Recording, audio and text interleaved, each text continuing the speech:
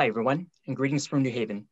I'm Henry Kwan with the Yale Alumni Association, and it's a pleasure to welcome all of you joining us for this webinar program entitled Disability and Civil Rights, the Movement Continues. This program is brought to you by the Alumni Association and the alumni community as part of the Yale Impact Series. Without further ado, I'm delighted to turn this over to the moderators of our program. Thank you, Henry, and welcome everyone to this session of the Yale Impact Series. My name is Janni Lehrer-Stein, and I am a member of the Yale class of 1978. My disability is blindness, and so I am going to take a moment to describe myself in case there are other viewers with vision impairments who can benefit from that description. I am a Caucasian woman, and I have curly brown hair and brown eyes. I am wearing a black sweater, and I'm accompanied, even though he's off camera, as always, by my beautiful guide dog Shiloh, who is a black male Labrador retriever. I live in San Francisco, and I'm a disability rights advocate. I send this over now to my co-moderator, Ben, for further introductions. Hello, I am Benjamin Nadolsky. For my appearance, I'm a white male. I have long, dirty blonde COVID hair. I have wired frame glasses, green eyes, and I'm wearing a sweater vest with a gray sweater vest with a blue and white Yale tie. I'm from Yale College, class of 2018, and I am one of the Yale Alumni Association Diversity Working Group co-chairs. And to pass it on from there, Sid, will you please introduce us first to yourself? Good afternoon, I'm Sid Wolinsky. I'm an average-sized old guy.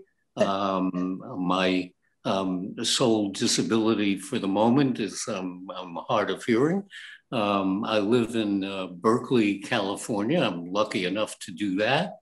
And I'm till I retired 2 years ago, I was the co-founder of Disability Rights Advocates, DRA, and I was the managing attorney of DRA. Wonderful. Thank you, Sid. Karen, will you go next, please? Sure. Hi, my name's Karen Nakamura. I got my PhD at Yale in 2001, and I missed the pizza greatly ever since. I'm a genderqueer Japanese American. I am sitting here in North Oakland, California with my San Francisco Lighthouse for the Blind t-shirt, which shows various disability types and run bubbles, and with a background of the 504 movement in San Francisco in 1977 as my Zoom backdrop. I identify as having psychiatric and neurological disabilities, and I'm here with my sex service dog, Momo. Thank you, Karen. Dr. O, will you please go next? Good afternoon, everyone. My name is Oluwaferanmi Okanlami. I easily go by Dr. O. I use he, him, his pronouns. I like to consider myself a young to middle-aged Black man with brown skin. I'm wearing dark rimmed glasses. I've got a black goatee. I wear a wooden bow tie, a blue collared shirt, a white medical coat with a block M representing Michigan on my right chest. In my background, you can see a colorful quilt, 2 plants, white walls, and some diplomas. I am currently the interim director of services for students with disabilities at the University of Michigan and the director of adaptive sports and fitness at the University of Michigan. Clinically, I'm an assistant professor of family medicine, physical medicine and rehab, and urology, and I serve as the disabilities issues representative to the group on diversity and inclusion at the Association of American Medical Colleges. I identify as disabled as a proud wheelchair user after experiencing a spinal cord injury in my 3rd year of orthopedic surgery residency at Yale. Thank you, Dr. O. Janice, will you please go next? Hi, everyone. My name is Janice L, and I'm a member of the Yale Law School class of 2010. I'm currently a patent law attorney at Perkins Coie LLP, which is a law firm that's a West Coast law firm, but I have an office based in Austin. I live here with my husband, who is a linguistics professor at UT, and 2 kids. I identify as a person with disability because I had polio when I was 6 months old and had my leg lengthened when I was 18 years old and walked with a pair of crutches for almost 15 years. So I also have a lot of arthritis and back problems too. Before law school, I attended Stanford as an undergrad, majored in art history and human-computer interaction. And I worked in the tech industry for 3 years, seeing the dot-com boom and bust. And I ended up getting bought by Comcast. Soon after I attended law school, where I was president of the National Association of Law Students with Disabilities. And in my law firm career, I have really worked hard to mentor and create structures to diversify the law firms, whether it's founding the Women of Color Network at my previous law firm or doing advocacy for my women and minority attorneys. I'm a short Asian woman. I'm about 5'1". I don't look like your typical white shoe law firm attorney. I am also really short. I'm an immigrant, a proud immigrant. The US came over here in 1978 amongst this enlightened group of panelists. Thanks, everyone. This is Janni. Speaking again, we're going to kick off the questioning. As you can see, this is a very distinguished panel that has a lot of experience to share with us. I will ask each of you as you begin speaking, if you would kindly announce your name. It's another way that we can assist viewers with disabilities to identify who's speaking. Let's just kick it off with one of the general questions, and I'll throw it out to all four of you. And that has to do with how the National Disability Rights Movement came into being and what it means. The Disability Rights Movement was born on the campus of UC Berkeley during the 1960s, and it is often referred to as the final frontier in the history of civil rights in America.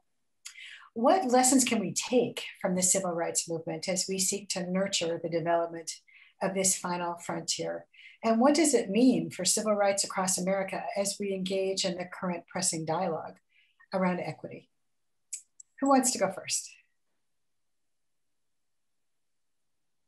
If I can jump in, this is Karen. This is such a fantastic question. I started working at UC Berkeley 5 years ago after teaching 10 years at Yale. And it's really exciting to be here at the birthplace of the disability rights movement. Everywhere I look, I can see legacies. There's a little placard by the Berkeley BART station that says, this is the first curb cut that was cut by the rolling quads in the effort to make Telegraph Avenue more accessible and other streets more accessible. I can see Cowell Hospital. And at the same time, you know, a good, gosh, is it 50, almost 40, 50 years has passed. And we see all of these disabled students now coming to campus. You know, all the work that people like Sid had put in the 60s and 70s and other activists are all coming to fruition. I think every university in the nation is finding more and more disabled students in their enrollments because the ADA has worked. We are seeing more and more disabled kids have opportunities that we didn't have to find resources that we could only have dreamed about. And now they're coming to college. And I think the next big challenge is what lies after college. I don't think employment has caught up yet to the massive boom that we started.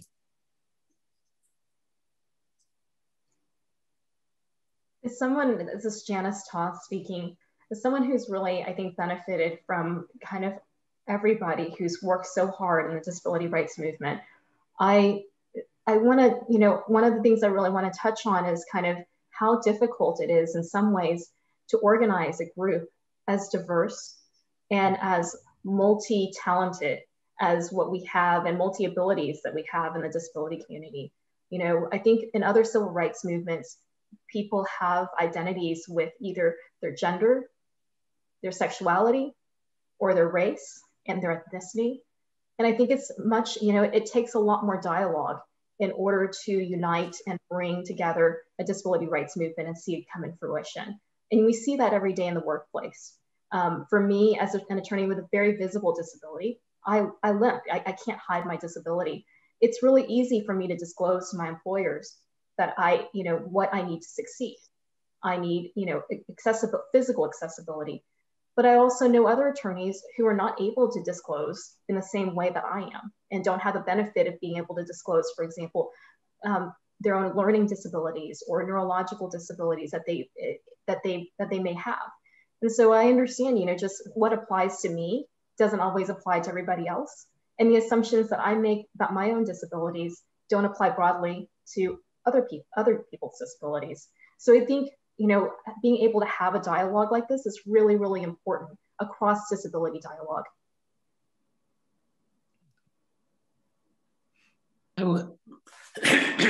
This is Sid Wolinsky, and I was lucky enough to be in Berkeley and be working with the disability movement in Berkeley during the 60s and 70s.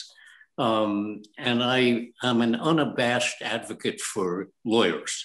I'm Yale class of 61, and there was no civil rights movement that has ever made great progress without litigators and without lawyers. And there's no question that the key role is the role that has to be played by the community. And what happened to the disability movement when it became a civil rights movement was exciting and wonderful, because disabled people, as we knew, were always the object of charity and pity. And turning it into a civil rights movement meant moving it from a privilege to an absolute right. And I think that's a critical part of the movement. This is Dr. O speaking. Thank you to all of my fellow panelists for sort of bringing their perspective and framing this appropriately. You know, as the sole person of color on the panel, I want to just bring up sometimes an elephant in the room when people talk about equity. The sole BIPOC individual on this panel. So we have multiple people of color, but that actually speaks to what I think our nation does. When we talk about race, too often we think it's black and white only. We have binaries in many things that we discuss, and not just race alone, but we could talk about in gender as well. And so I think many people, when they hear about the civil rights movement, at least in the circles that I tend to discuss things with, they think about Black people. And right now, with many of the things that happened in 2020 around the killings of Ahmaud Arbery, George Floyd, Breonna Taylor, there's a reckoning with social justice that demonstrates the intersectionality of many marginalized groups. And the fact that, as Sid just said, this is a right, not a luxury. It should not even be considered a privilege. This is a right. And it's unfortunate that civil rights movements need lawyers to be able to convince the rest of the world that everyone should be valued. The fact that that is a case to be litigated is unfortunate. So I'm happy to then see that our country is seeing disability rights as civil rights, and looking forward to then partnering with the individuals on this Zoom and other individuals around the country and world that have done the work long before I entered it. I entered the world only 8 years ago into the disability community, but I've been a Black man my entire life. And so now, being multiply marginalized, as I like to say it, allows us to then recognize the intersectionality of the rights and needs that all of us have. And disability is that ubiquitous thread that cuts through all things. Thank you for that, all of you. And let's just take this maybe just to the next level. You've spoken about multiple marginalization. Janice, you talked a little bit about the tremendous diversity that we see in our community. We also often describe the national disability community as being the biggest tent on earth, because it is diverse in all aspects, regardless of age, race, gender, affiliation, geography, and definitely disability. So there is no one size fits all here. Can you tell us how your individual disability experience has shaped your lives and what it means to be part of this community in terms of this kind of intersectionality? If I can start again, this is Karen Nakamura. It's interesting to me because, you know, psychiatric disabilities are hugely stigmatized within Asian American communities. And so I never really, it was something that I kept a deep, dark secret and did not really come out about until, you know, I'm a professor at Cal. And it was only until I wrote a book about psychiatric disabilities that I really came to realize just how much internalized ableism I had and internalized shame I had around having a psychiatric disability. And it was ironically also getting into a car accident and having a physical disability for a while that made me realize just how different having an apparent disability was from having a non-apparent disability. And so it taught me a lot. And, you know, I think the Asian American community, we need to really work on how we deal around stigma around disability. I think there's a lot of pressure on families because people often feel like it's the family responsibility, which often means that people with disabilities, you know, get sequestered and not shown, you know, not allowed to be in public. And so there's a lot of things that come up that I feel as a, you know, as an intersectional Japanese American disabled person, let alone, you know, all the other issues around being queer too. So yeah, so I think we need to, it's a huge tent. I'm very proud to be part of these tents. I feel torn in a million directions, but it is an exciting time because we finally are starting these conversations.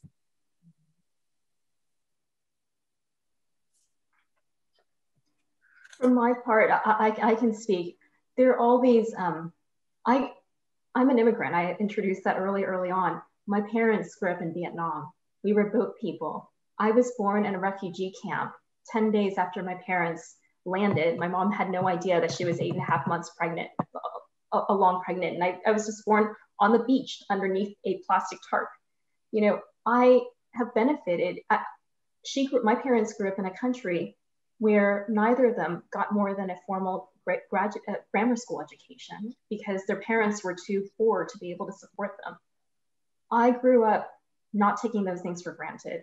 My mom told me how, you know, when she was a child, she has a brother with a disability, and to have in Vietnam, you know, most parents wouldn't have even given their children the opportunity to have an education if they had a disability.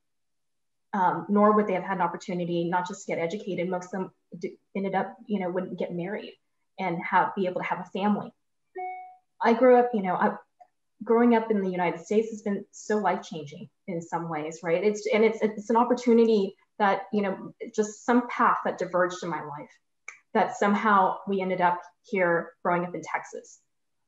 I contracted polio, but I was able to get medical care when I was in Dallas and under basically charity, and grew up in inner city Dallas where, you know, not very many, I looked very different from the other people who live there. I've always looked different than most other people who live in Texas.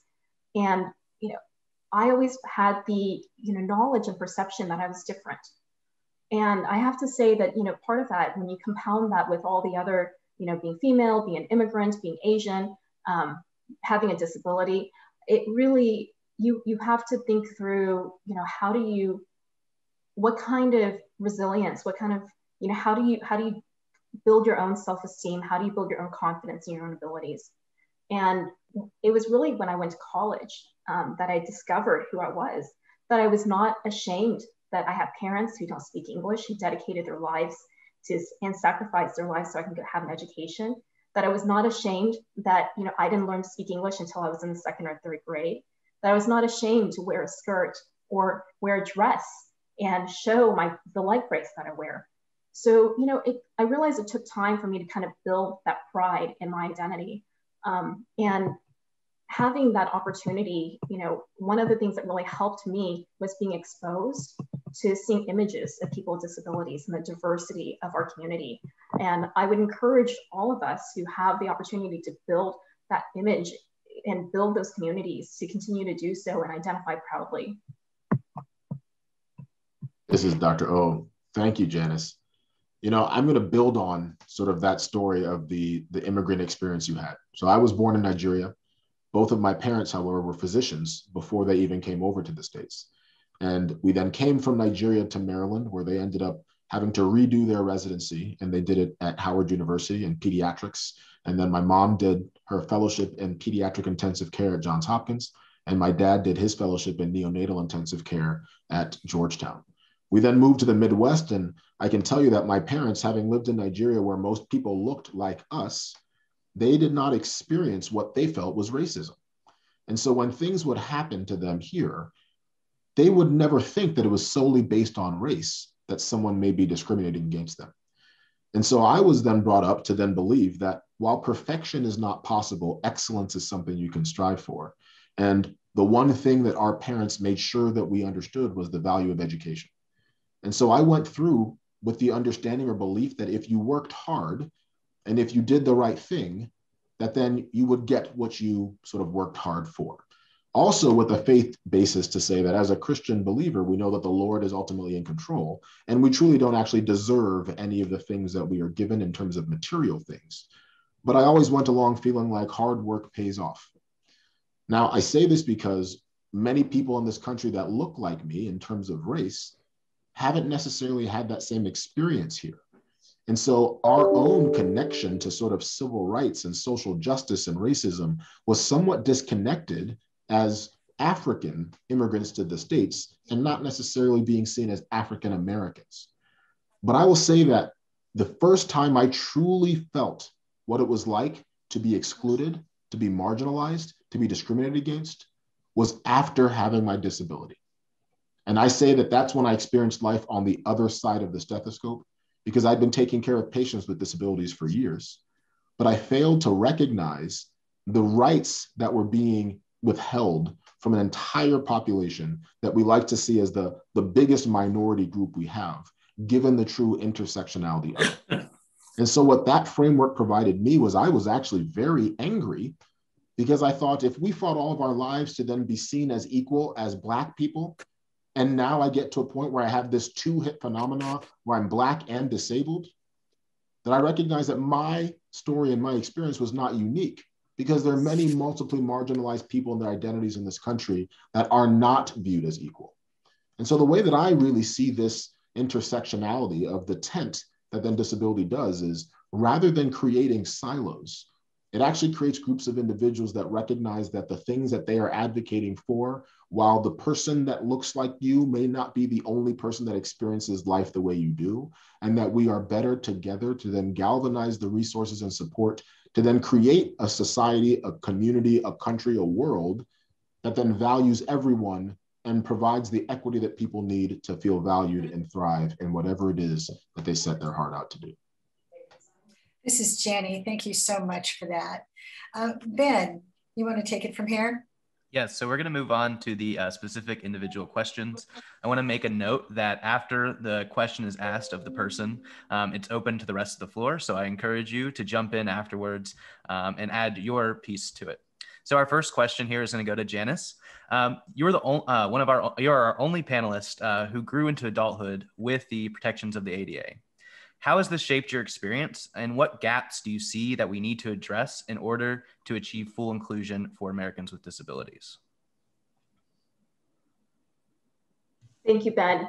I wanted to start with kind of referencing back to what Dr. O was talking about, how important the ability to have an education is, right?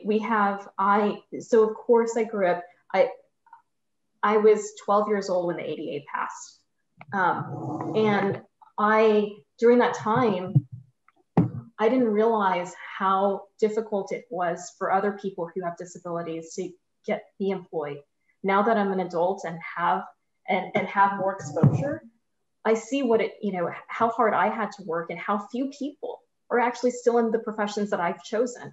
So just as an example, I've had so many diverse experiences, whether being a software developer or a tech person, to now being an attorney. These, two different professions and seeing two different cultures and how they deal with people with disabilities.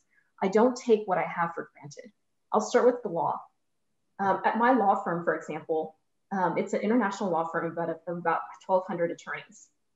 Only 4% of attorneys identify as people with disabilities. That is actually 6 times higher than the normal stats for lawyers.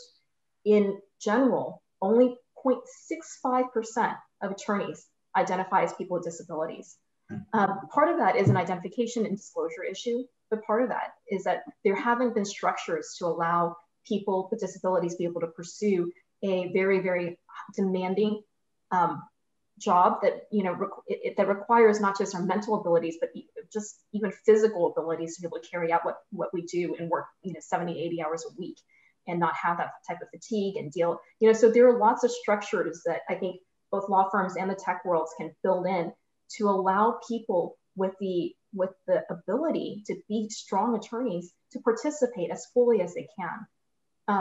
One example is at my previous firm, for example, they had a website out that said that the firm valued diversity, and they talked about race, they talked about gender, they talked about LGBT diversity. But when they got to disability, they didn't talk about disability in the context of employing attorneys. They talked about disabilities in the context of employing staff, implying that they didn't expect there to be people with disabilities who would be attorneys at their firm. Now, I went in and said that language just has to change. You're excluding me as an individual. When I think through what it would take to kind of build a stronger, more inclusivity, perhaps in my profession or even beyond, I think through exposure, I think through identification, building awareness. In some ways, I talk proudly about my disability, and at work, I'm able to, I discuss my disability in the context of what it would take for me to succeed and not what my limitations are. So I demand that my workplace gives me structures so I can have a family, so that I can work as many hours as I can, so I can work remotely when I need to, so I have the flexibility to go visit my doctor when I need to, so I can have a workstation that's ergonomically, valuable to me. I realize I'm in a profession that can provide all of that. But not all professions, not all companies can do that, and not all places can do that. And we need to get to a point where we can. We also need healthcare. I am in such a precarious state with my own employment. If I can't have employment, I don't have healthcare. Mm-hmm. And that's really problematic, especially for people with disabilities, to be forced to be in professions or in situations where you're working not for your own dignity or not for your own, wish to work, but really just to have healthcare so that you can be supported.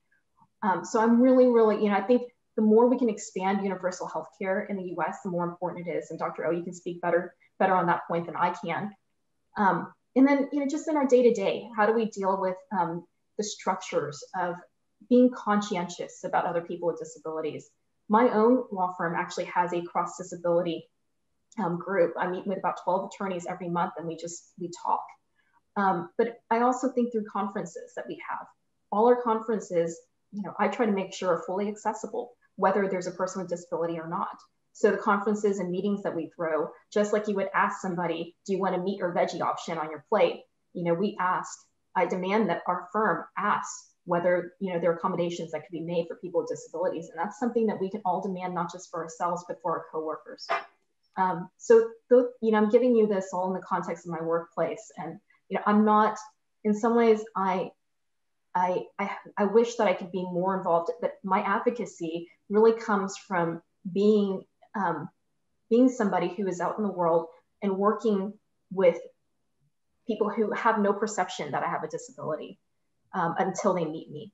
And so it's really as much work that I can do to mentor others and to build that movement within the law firm community. I hope I can do even more. Thank you, Janice. And those are two, that's a phenomenal example and two really important issues, especially in the context, we touched on earlier, with colleges and universities, the ADA is helping and improving, getting students, it's not necessarily getting us to the workplace, which is that next step that we need to get to. And that's where we have to break down barriers. So really, really great example, and appreciate that. Does anyone else have something they'd like to add or they think might have been that we could go further on?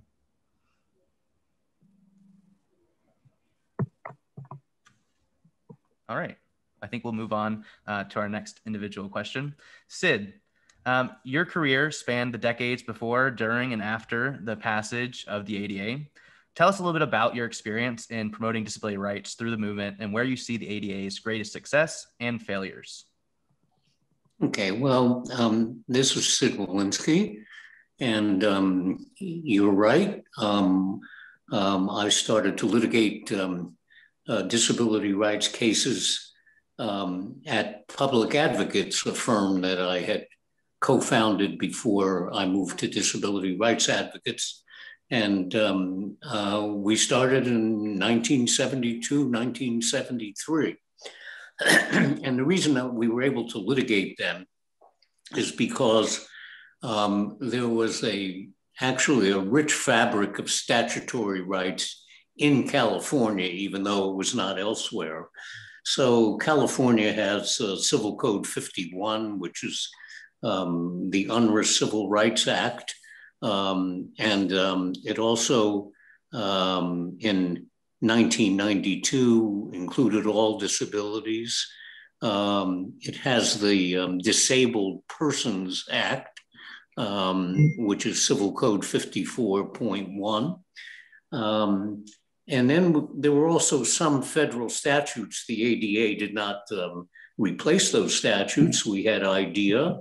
We had Section 504, if you had a right against the federal government. And so I was kept busy litigating. We had enough to do. But then the ADA really did add an additional dimension. And that included the following. First of all, it gave national coverage and far more uniformity. So, we were happy litigating in California, but nobody was happy litigating in Mississippi or Texas. And the ADA gave that national coverage. Related to that, even here in California, the ADA enabled you to get into federal court. And it's not unusual in every state for the federal court judges and the federal court system to be superior to the local system and to be more impartial and not subject to political pressure. So even in California and other states where the law was pretty good, the ADA suddenly gave us the choice of being able to get into federal court.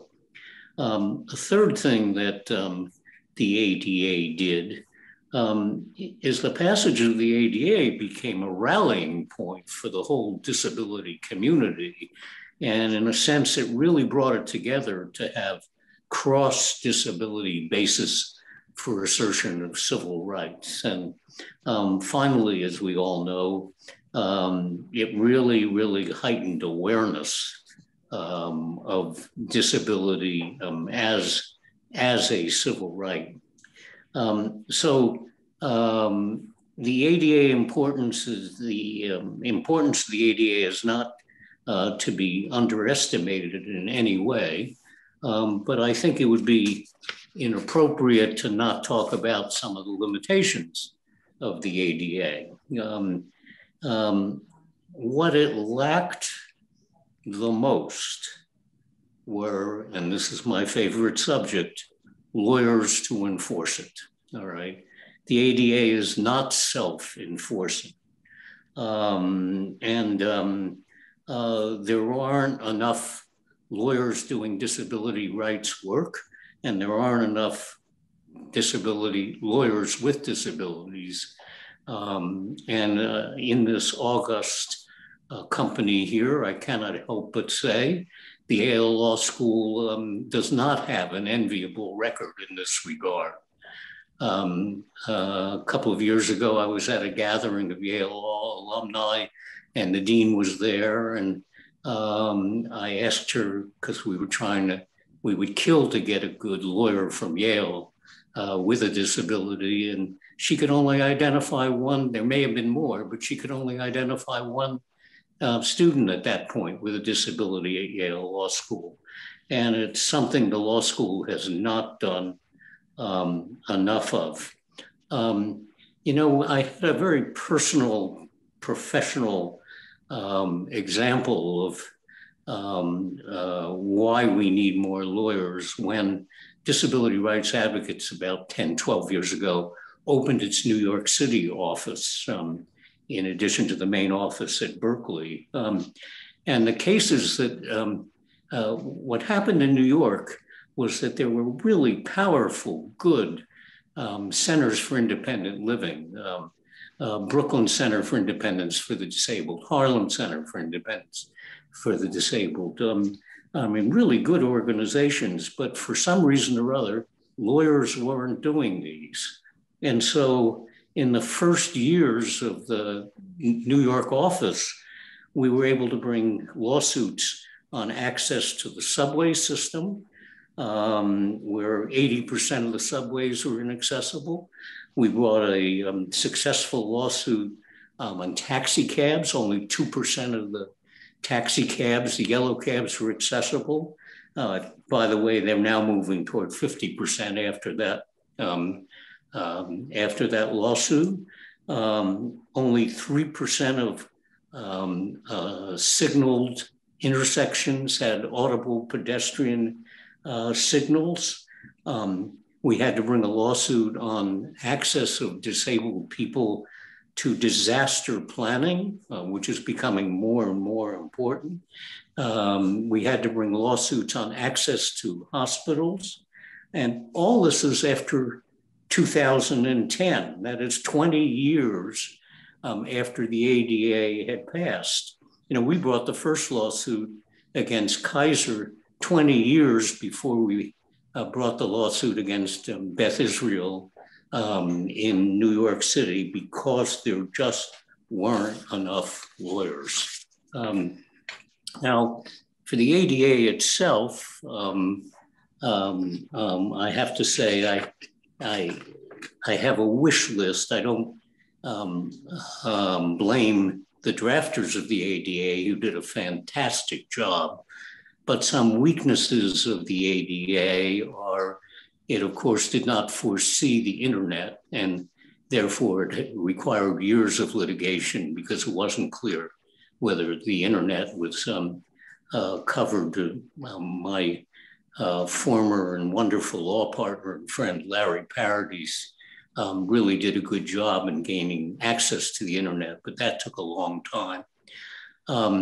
The ADA, as I think you all know, does not have a damages provision. That's a huge omission, but of course it was a political issue. Just so everybody is really aware of this, most observers think that the ADA, although fabulously successful in many aspects of it, has not done the job it should in terms of employment. So I end up with being a big booster for lawyers.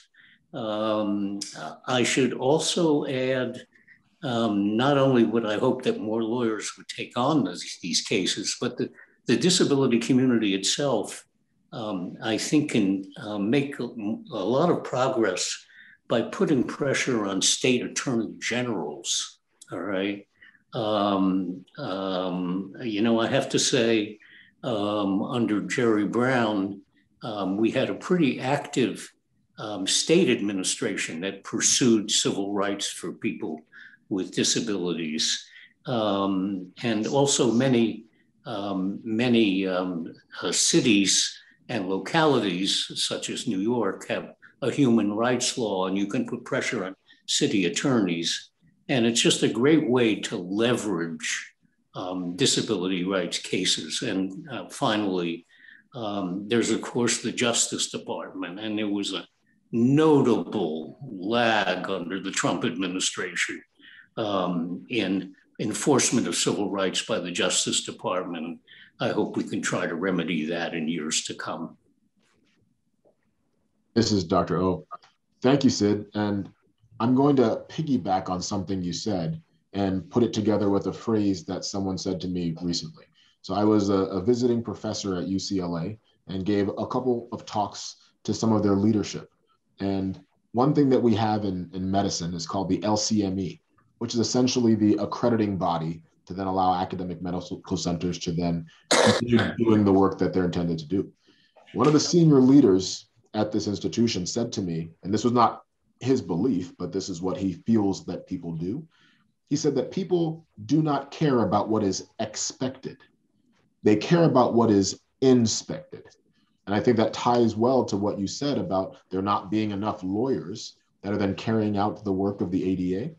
But I will actually say that while this isn't challenging your position, I actually challenge our society, because it should not take a law that then is then enforced to then have individuals value their neighbor.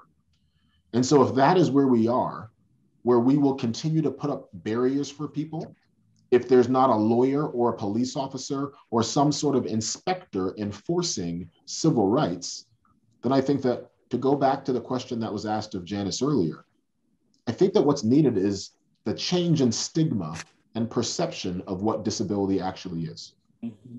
Because if we saw each other as equal, if we saw each other as every man, woman, being is created equal, then it shouldn't then require that there's an enforcer to have you treat your fellow human equally. And so when I look at this, even though, the ADA was something that, was in existence before I entered the world of disability, I at times don't look at this as any sort of limitation or flaw in the ADA. This is really something that should just be used as a benchmark to then start a conversation for people that don't know how they can increase accessibility for their fellow human, to say, these are the things that you should consider, and this is merely the floor. But it is incumbent on each individual, and I tell people to work within the sphere of influence that they have, because while not every individual thinks they can change the world, they can change the way that they interact with their neighbor. They can change the way that they are inclusive of other people. And I say to people that the past may not be your fault, but the future will be. So when you are then faced with the understanding that there are individuals in our country and world that don't have the same access that other people have, what are you going to do about it? You have the ability to create a world that is accessible and inclusive of all people. And just because you didn't recognize what inaccessibility looked like yesterday, doesn't mean that you need a lawyer to enforce accessibility tomorrow. I want to just add a short note for the Yaleys watching this. Right now, we are 30 years past the ADA, and the employment rate for disabled persons has actually gone down since prior to the ADA. So we have not been able to do enough. And one can say maybe the ADA wasn't strong enough. I know it wasn't strong enough for some categories, especially psychiatric disabilities. We can say maybe the Supreme Court wasn't educated enough, because the Supreme Court very early on watered down, in a series of decisions, watered down the ADA employment portions to where they were essentially useless. And maybe that was up to us at Yale to tell because so many Supreme Court justices come out of Yale law, to better educate them of exactly what disability is. Perhaps it's the prejudice in society. Some employers, especially small ones, are hesitant to hire disabled people because they unfairly see them as litigious. And one can assign a lot of blame, but it is, I think, the thorniest problem. But it's one that we share, I think, with both the Black civil rights movement and the feminist civil rights movement. In those cases where a good, 70, 100 years past those movements, and we still, this question of how do we, as Dr. O say, just be able to see each other for the humanity that we have, and recognize us for the skills that we can bring without also carrying all that prejudice with us. But I think it's the work of people such as Sid over the past 60 years that have brought us so incredibly far in this nation. Sid, I wanted to address one of the things that you raised about Yale Law School. I took one Yale Law School disability rights course, and we did a lot of reading. What was surprising was none of the literature we read was written by somebody who identified as a person with disability. And this is a full semester course, and I couldn't imagine, for example, taking a class about LGBT rights or Black history or women's rights and have no text that we read written by women or LGBT identifying authors, or and that was what it was. I raised that issue in a class, that why do we not have literature written by people with disabilities for this class? there really is a blind spot to some of these issues. And one question I wanted to direct at you was thinking through, why do you think it is that, for example, the movement and the momentum for the LGBT rights was able to consolidate so much quicker than, disability rights movement that has been in action for decades?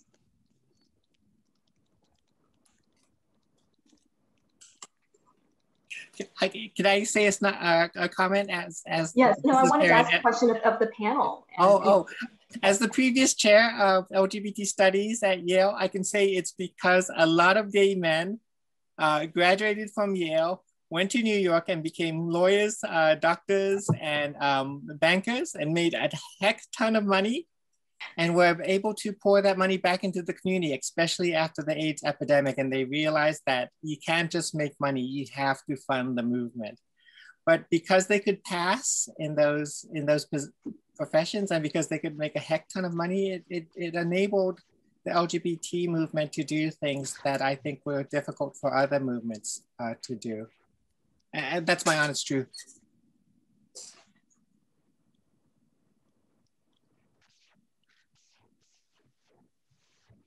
Ben, your mic is off if you're talking to us.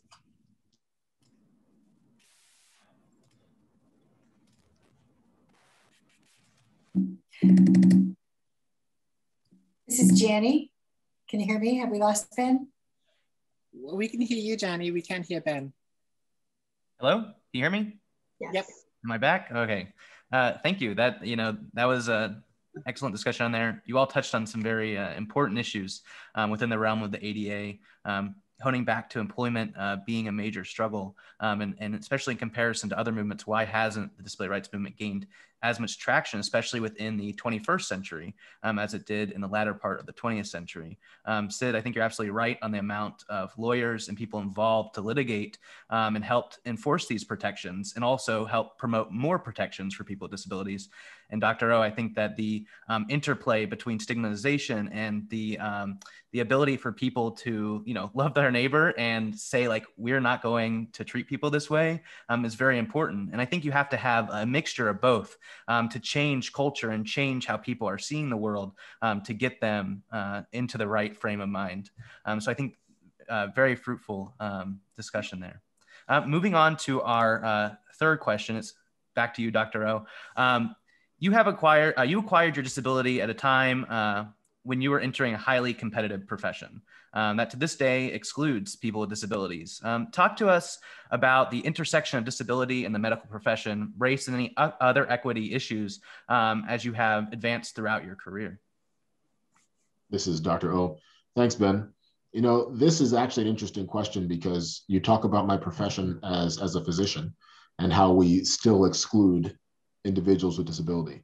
We talk about the intersection of medicine and disability. And that, to me, it's almost redundant, because I feel as though if the medical community is not intimately connected to disability in a way that they understand it, and they are the ones able to better frame it. Now, we all are probably familiar with the medical model of disability versus a social model of disability. And I think that if we continue to perpetuate this medical model of disability being some sort of ailment that needs to be rectified as some sort of deficiency in an individual, then I think that is where the medical field is actually failing. So I would love for the medical profession to be the profession that has a higher percentage of individuals who identify as having a disability, because we recognize that we are all human. We see the incidence and the prevalence of all of the things that cause disability that we take care of in patients, but we need to recognize that not every person with a disability should be seen as a patient. And therefore this interplay, the intersection, and then quite frankly, the line in the sand that we draw between patient and provider is, I think, part of this problem. Because after I then, as I said, entered the world on the other side of the stethoscope is when I saw how our own profession treats individuals with disabilities. I saw how we pathologize this and make it something that is a negative.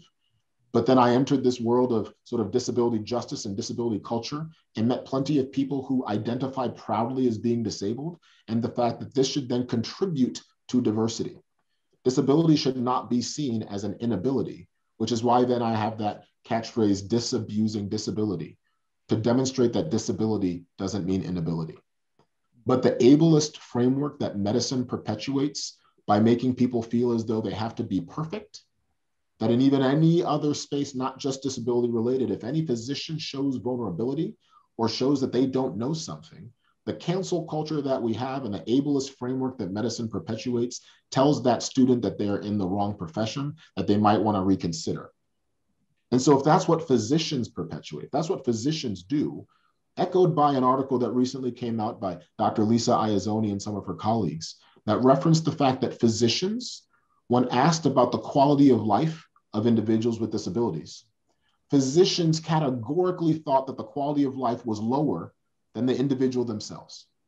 The reason that this is important is because we make decisions about how we are going to then provide care based on the perceived quality of life that this person has. And so I felt it firsthand when my own colleagues thought that my life was no longer of the same quality than it was prior to my injury and my disability afterwards. People that thought, oh, it's so sad, he had so much promise. And now I wasn't expected to be able to contribute in the same way. So I say, yes, medicine, I think, could be much more responsible for the way that we discuss disability. I give talks to pediatrics residencies, obstetrics and gynecology, where I tell them that the way we even discuss it and frame it as breaking bad news when we tell a mother or an expecting parent that their child will then be born with a disability automatically sets that family and child up of a world where they're not expected to be able to achieve or accomplish anything. Now, the truth is that the built environment does not support that they will be able to do the things that we know they can do. And so it's a twofold thing. We need the structures in place to be more accessible. We need to dismantle the ableist frameworks upon which we then live. And we need to support people to then know that no matter what disability you have, it is not your fault. You are not wrong. You are not less than. And that is something that, whether we're talking about race, ethnicity, gender, disability status, needs to be perpetuated in all spaces of our work. Because the other particular part that I am just impassioned about now is I had the opportunity to be a Division I NCAA athlete, where I was able to be afforded all of the benefits and perks that came with that. And when I then continued through my career and I saw that there were student athletes who were Paralympic level athletes that were not given the same access as their non-disabled peers, that is a stark contrast from the way that we treat non-disabled individuals. And that is just one subset of the disability community. That is just one subset of any marginalized group, to see the disparity between the haves and the have-nots. And so athletics, medicine, we can all do a much better job of destigmatizing disability, of recognizing that we are intentionally, and sometimes unintentionally, but very often intentionally excluding people on the basis of something that does not determine the quality of their life or the quality of their work. And so instead of judging and limiting people by what we think they cannot do, what we need to do is to provide people with the access and the opportunity to demonstrate to us in the world what it is that they can do. Absolutely. Can you hear me again? Can you still hear me? Okay. Thank you, Dr. O. This has been, no, you're absolutely right. And it's, if you asked the majority of people with disabilities if their quality of life is any worse, they'd say absolutely not. And, you know, what you see with COVID is a prime example, you know, with rationing care and doing things like that, forcing people with disabilities to sign DNRs or, you know, getting their guardians or whoever to do that. You're making judgment calls for people and not allowing them to have control of their lives. And ultimately that is detrimental. I actually just got out of the hospital having surgery on my foot, orthopedic surgery, and they weren't focused necessarily on my surgery that I had. They kept going back to my disability and wanting to figure out like if that was, you know, everyone was shocked that I was a paraplegic the whole time. And it's like, no, I'm here for my foot. This is what I'm, you know, it has nothing to do with my disability. And so, you know, the medical profession and disability, and when you go to, even when you go to a hospital, they're not made for people with disabilities. They're not accessible. You know, you go to some older hospitals and there's not even, say, a roll-in shower if you're a wheelchair user. And it's like, this is unacceptable. And I think that that is a really good point about the interconnection between the two and how important of a role it plays. So thank you, Dr. O. Moving on to our last specific question. Karen, as one of the few academic scholars teaching the history and substance of disability rights, especially in an international context, you have a unique perspective about how secondary education may affect the development of the disability rights movement. How does the United States compare to the international community on disability rights? And what do you think our academic institutions should be doing to enhance forward motion for people with disabilities? Thanks, that's a great question. I had the great privilege of teaching at Yale from 2005 to 2015 when UC Berkeley stole me away to become the Haas Distinguished Chair in Disability Studies. And I could see in that 10-year time when I was at Yale, just the amount of change that was possible. That I had previously mentioned that the ADA generation is coming of age. And you have all of these students who have been enabled by the ADA, by the IDEA, to get an education. They were no longer sequestered in special schools for the disabled or the handicapped. They were mainstream. They got the education that every other child deserves. And they managed to come to great institutions like Yale because of that. But when I was teaching disability studies classes at Yale, I had so many students come out to me, and mostly with non-apparent disabilities. They might have been getting some help in high school or middle school, but they come to Yale and they have no disability identity. They might have Tourette's or dyslexia or ADHD, and they have the least notion of what the disability movement was about, and ended up in my class where we talked about these issues. And it's much like Janice said, that was the first opportunity to really learn. And in my case, I did try to really fill it with knowledge of the pioneers, of the people who led the various disability rights movements, the movement to have ASL recognized as a language, the 504 movement, the ADA movement, and all of the things that were possible. New Haven has a very long history as really being the place where ASL was born because of Lawrence Clerk and Gallaudet, who came to New Haven and Alice Cogswell. All these key people in deaf history passed through New Haven, and Yale played, or at least New Haven played a huge role in that. And nobody knows these stories, or they're very much hidden. We don't have a disability history month. And so that's commonly taught in schools. And so many kids are taught that they only have an impairment, or that they shouldn't talk about their disability. And there's no disability pride. I really worry. I think one of the things that the United States did really well was we made such leaps in the 80s and 90s with disability rights, but we forgot to teach about it. And as a result, the college kids now, they don't know that. And so it's become incumbent on us to really try to increase the number of disability studies programs, to try to get more curricula out there, to write more books, to tell more stories. Yale should definitely watch a film on Netflix called Crip Camp. It talks about the importance of a summer camp for disabled kids called Camp Jeanette. In the 60s and 70s, and really helping formulate a whole generation of kids to have a really strong positive identity as being disabled. They saw other kids like them. They had a summer experience where just being disabled was normal, and seeing other kids with disabilities was normal.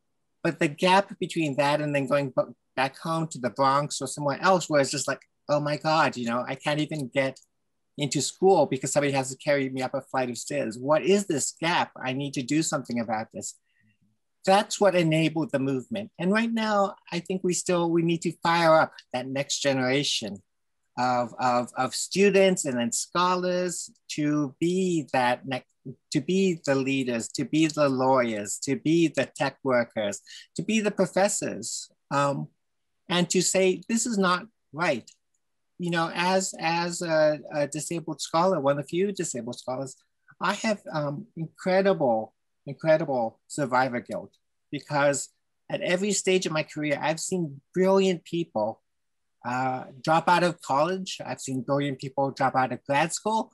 I've seen brilliant people drop out of trying to get their job with a PhD, and brilliant people drop out of being an assistant professor, not getting tenure or not even surviving the third year mark, because academia is incredibly ableist. I think it's one of the most ableist institutions. You know, the undergrads at UC Berkeley, about 10% of our students are disabled. And I think it's about, you know, it might be about 7 or 8 at Yale. It's not as high, but that's a huge percentage. That's really great. It almost corresponds to what we would expect, 1 in 10. But when you get to professors, at UC Berkeley, the home of the disability rights movement, 1.5% of professors identify as having a disability. It's great. It's twice the number of lawyers, right? According to Janice's statistics, twice the percentage for lawyers, but 1.5. And I know that fully 1.3% of that are people who have are identifying as such because of age or other reasons, and are not people who are starting their careers identifying. And this is at the home of the disability rights movement. So we still have so much more to do. The US has been an incredible leader in disability rights. And much of it has been because of Yaleys over the multiple generations. And I think we need to, you know, figure out how we can rekindle that. I'm super proud to be a Yaley. I love that the story of UC Berkeley is tied into Yale, because Yale blue is also UC Berkeley's yellow and blue, because Yaleys helped found UC Berkeley. They brought the blue from the East Coast to the West Coast and mixed it with the California sun to make the yellow and blue. But I think we can also bring that blue spirit and shine it across the world. But we really need to have this generation again that is saying, this is not right. It's not right that we don't have access. It's not right that so many colleges at Yale are utterly inaccessible. I had a friend when I was teaching at Yale visit me to give a talk. She was one of the founders of the disability rights movement. We only found one college that had an accessible guest house. One college. And you all know, right? All colleges have guest houses so you can have tea with prominent People, but only one college had one. And it was still such a struggle, such a struggle. So the 2 new colleges are more accessible, which is really great, but still we could do a whole lot more. And I'm confident. I mean, Yaleys are the most brilliant group of people on this world, and we can get there, but we have to awaken to our potential. Absolutely. Absolutely. This is Janni, can you hear me? Yes. I'm just going to remind everyone that we've got a little ways to go yet, and this discussion has been remarkable. But there is one final question that I would really like for us to have a little time to spend on together and ask each of you to think about and briefly comment on. We've talked a lot about the community. 61 million Americans are challenged by disability. That's about 1 in 5 Americans, and with the way that the global pandemic is reshaping the world, that number will definitely be exponentially greater as we come to what we hope will be the end of this difficult period in world history. We have talked a lot about how far we've come in America and around the world. This last year in July, we celebrated the 30th anniversary of the Americans with Disabilities Act. As we look forward towards ADA 50, my question to all of you is, what do we need to do in order to ensure equity and inclusion in society as we move toward ADA 50?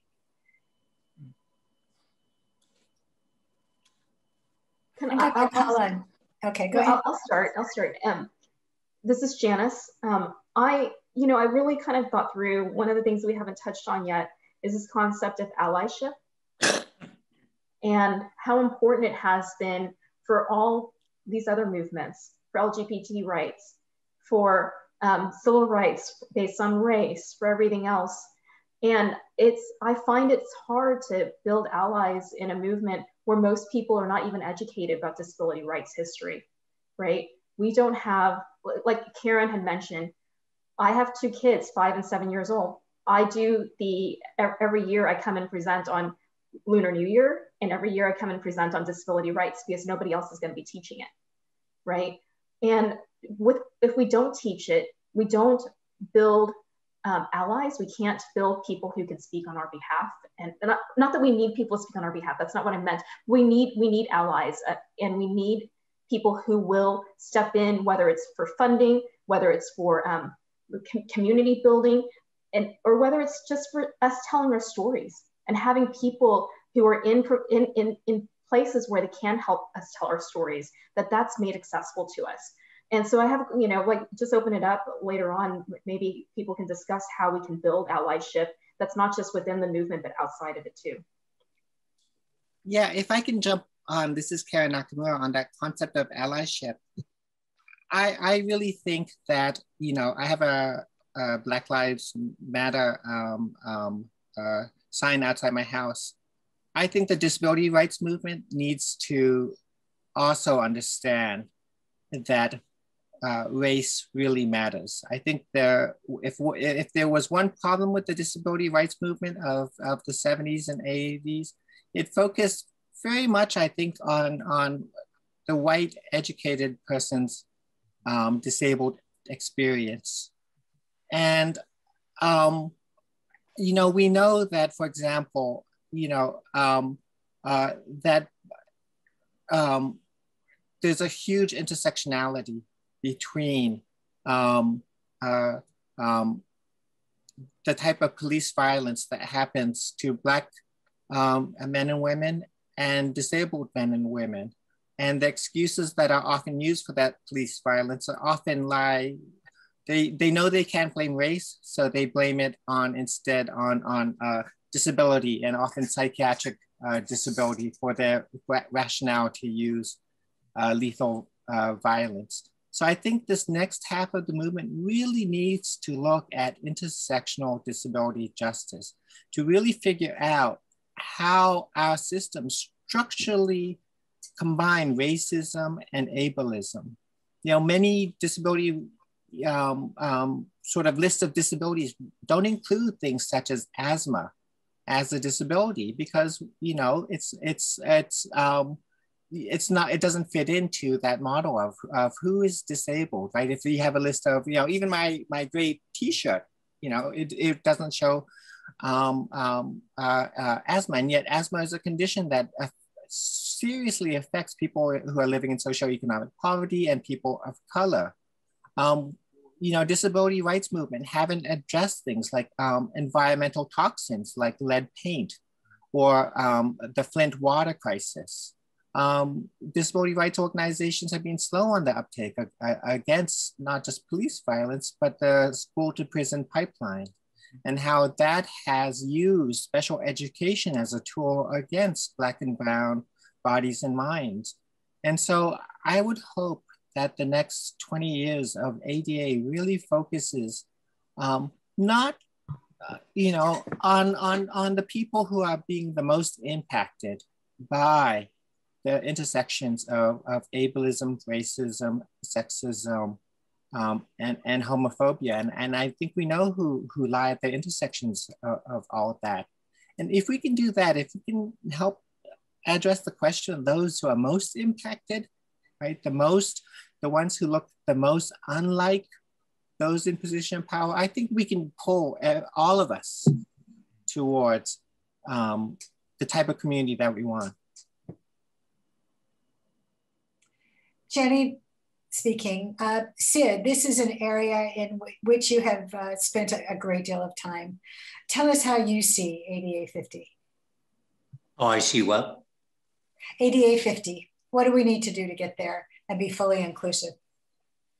Well, I think there are several things. One is that we haven't talked about is I think we need to bridge the gap between us and them as perceived. And I think one of the advantages of the ADA has been its demonstration that what's good for people with disabilities almost always is good for everybody. Increased access to transportation, increased access to disaster planning, increased access to technology, that benefits everybody. And I think we need to continue to emphasize that. I was very struck by the emphasis that I think was really well done on the history of the ADA. And I think we need to preserve that history. And I couldn't agree more that we need to rekindle the flame that is kind of flickered out a bit within this generation. I had the extraordinary experience. I was in my New York office and I was talking to two of our disability rights lawyers, both of whom have disabilities. And I mentioned Ed Roberts and they said, "Who's Ed Roberts?" And to me, that just really highlighted the absence of this generation not understanding the struggle. And then finally, I don't want to sound like one note Johnny, but I think we do need to continually expand litigation. I could walk you down a city block in New York City, and as many of you also would do the same, and can point out 20 areas of blatant violation of the law. So I think those are some of the ways that we can march forward. This is Janni. Thank you so much, Sid. Dr. O, do you have any last comments for us looking ahead towards ADA 50? This is Dr. O. Thank you, Janni. I absolutely do. You know, I hear what everyone is saying, and there's a continuous thread through it, which people continue to mention intersectionality. They continue to mention sort of the shared experience of being marginalized. They continue to mention education. And I think that is what ties this all together. Because too often, and in the roles that I played in academia, I see that institutions often talk about the priorities they have and how they can't be all things to all people at all times. And so when they then often bring in the financial burden of some of these things, that's how they justify not being able to then address the needs of a minority population, because they feel as though they need to start by addressing the needs of the majority, because the majority has a louder voice. And if the majority is unhappy, they feel as though then they have failed. But as everyone said here, if we then create something that is inclusive of and accessible to the disability community, what we are truly doing is we are supporting every single community in doing so. But because of the way that disability has been siloed, has been decentralized, has been segregated, it has caused people to then form factions around individual demographic groups, and then those people then stake their claim on this particular movement that they're supporting. But I think that this sounds simple, and I know it is not, but if we can then galvanize all of the support and resources of all of these marginalized groups to represent and recognize that we are all fighting for the same thing, then all these minority groups will quickly become the majority, because we will see that the intersecting thread that we are all fighting for will then give us the same access that we all deserve. I gave a TED talk, it's sort of at the height of the pandemic last year, and I talked about Mr. Rogers' Neighborhood. Now, most of us probably remember Mr. Rogers' Neighborhood. Maybe some of the Yale students right now will have no idea what I'm talking about. But the beginning of that show started with saying, "It's a beautiful day in the neighborhood." And then he said, "Would you be mine? Could you be mine? Won't you be my neighbor?" The reason I talk about being someone's neighbor is because when people have some sort of proximity to an issue, that tends to then result in their interest in then fighting for those rights. I acknowledge that until the proximity to disability came first and foremost into my life as experiencing a disability myself, I did not recognize what I could have done to support that community. So I do not wish a spinal cord injury upon anyone, and not everyone is going to be a Black man. But you don't have to be a disabled Black male physician, athlete, immigrant to then recognize the disparate care that we provide and the disparate access that we provide each of those marginalized communities.